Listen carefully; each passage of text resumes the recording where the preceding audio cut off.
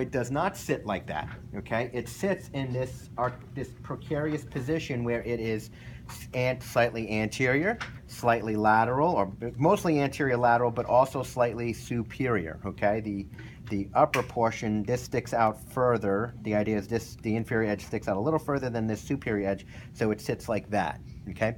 So what that means is, if I do just an inferior glide, if I take my humerus and just glide it inferiorly, I am going to bump into myself. In order to do a true inferior glide, I need to push not only down, but slightly out, lateral. So inferior and slightly lateral. That's what I mean by that, okay? For a posterior glide, again, it sits like this. If I push straight down to the floor, I'm going to run into myself again. The humerus is going to hit that posterior lip of the glenoid. So what I'm going to do is I'm not just going to push posterior, but also slightly lateral. So posterior glide, I got to go posterior and actually slightly lateral. Okay. For the anterior glide would be just the opposite. Now, if I was going to push up, I won't run into myself.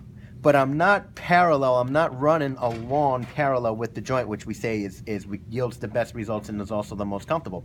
So whenever I want to do an anterior glide for the humerus, I want to go anterior and slightly medial. Anterior and slightly medial. So that's where the slightly comes in.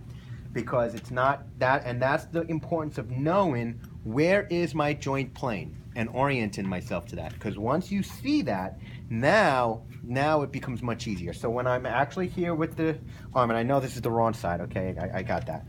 But that's because we got videotape in here. Again, that's how my glides want to go, okay? They got to do that. If not, I'm just going to bump into myself. Okay?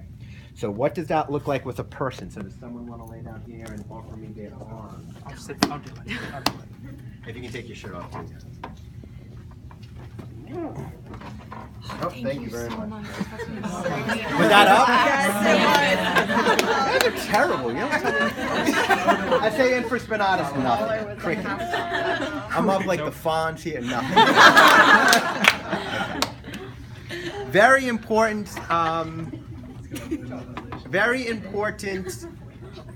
The words for your skill of doing mobilizations, oscillations, joint mobility is you have to have your hands as close to the articulation as possible, okay? What that means is I cannot do joint mobilizations, oscillations from out here when the joint is way up here, okay? You have to be comfortable with the idea that you are going to get your hands in as close to the joint as possible, okay? What position, if I'm going to do an assessment, what is the position that we do our assessments in? Open pack. The open pack position or rest position. For the glenohumeral joint, what position is that? 55 degrees of abduction and then horizontal. 35 degrees horizontal adduction, right? So I need to abduction and horizontal, so about here, okay? I say about here because this is what the textbook says it is. But, you can relax your arm. If Kyle has a little bit of extra tightening in his pecs, or maybe his bony osseous anatomy is just a couple of degrees off than what the textbook says, I may not be right in it. But I know this is in and around the range, okay? And if you're ever asked a question on a test, what position would you do your joint assessment in, you got to know it's that open pack position. You have to know those numbers, right? But what I'm going to do is I'm just going to come in and I'm going to start moving him different directions and just start to get a feel for which direction do I feel like he has the most movement. So what you'll notice is I kind of move and manipulate his arm around a little bit. I'm looking for what position do I feel like he gets the most movement in.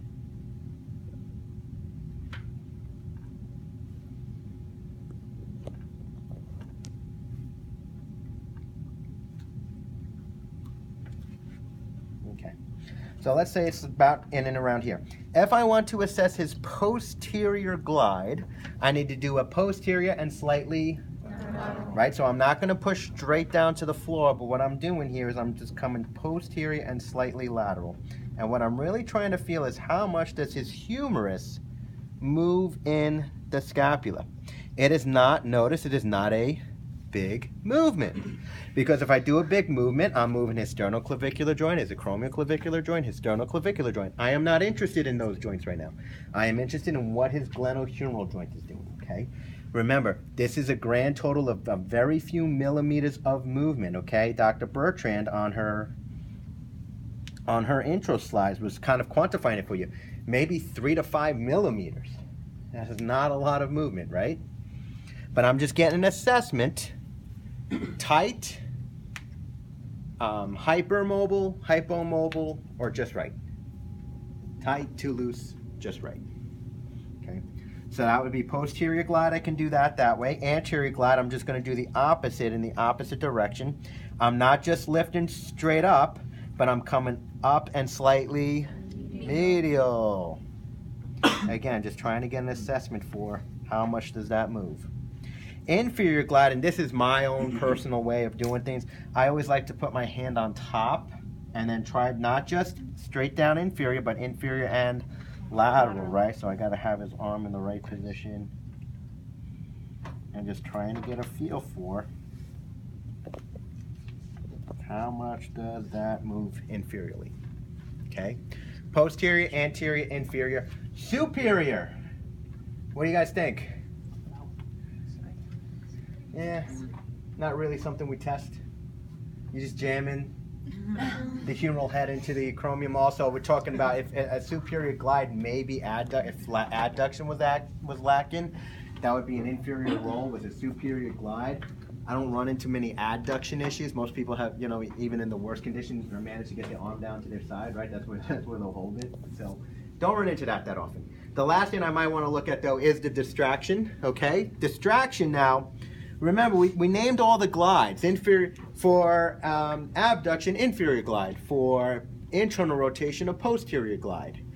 For extension and external rotation, an anterior glide. What about distraction? What does that help fix? What motion? All of them. It is a general stretch of the entire capsule, where with particular glides, an inferior glide, you may only be stretching a particular portion of the capsule. With the distraction, the idea is you are going to end up stretching the first most tight portion of the ligament of the capsule. And then as you continuously stretch that out, you might engage another region. So the idea is that the distraction is actually a good assessment for the entirety of the capsule itself. So if that faces superior, lateral, and slightly anterior, I need to pull that joint in that direction.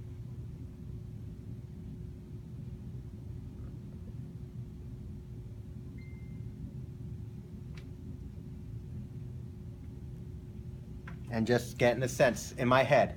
Too much, too little, just right. Now what's going? What did I miss now? Oh, you're watching. I got a text message and it came up on my watch. Okay. That's all we want you to do right now, is get on individuals,